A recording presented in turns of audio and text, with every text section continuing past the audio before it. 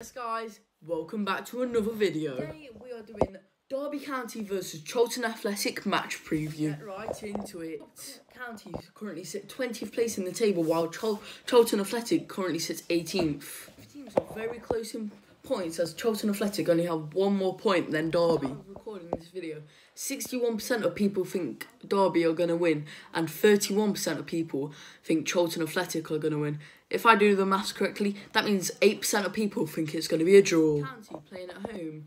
Obviously, Derby County are a lot better at home than they are away, only having one away win this whole season. Personally, I think we should play Jack Marriott. As soon as he came on the Wigan game a couple of days ago, he performed really well and helped the team. Play Jack Marriott, however, we still have quality attackers like Martin Magorn and Chrissy Martin. So last game, Jaden Bogle looked a bit sloppy, so I think this game we should play Andre Wisdom and see how he performs. Also, Tom Lawrence picking up his 10th yellow card makes him out for the next game.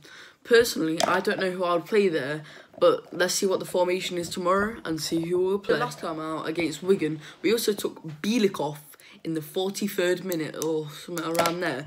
Let's see if we'll be playing today. I think it was because he had a yellow card, so I'm not really sure about that. The next game against Charlton will put us back on track as we have not won a game in over 5 games. So Ben Hamer made quite a few good stops last game, so I'll be wondering if he'll be playing this game. I'm sure he will. Hello, do you think we should play Ruse or do you think we should play Ben Hamer? Personally, I'm Ben Hamer. Also, playing Forsyth at the back is really not working for us. I personally think we should play Bielik at the back.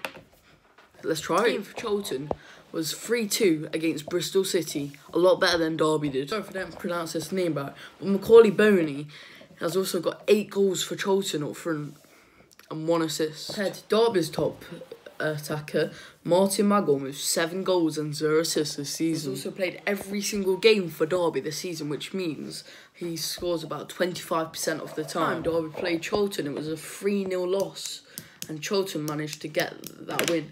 Obviously, we are not the greatest away from home, but come on, guys, we should be doing better than that, and hopefully we can get the win. That's going to end it for this video, guys.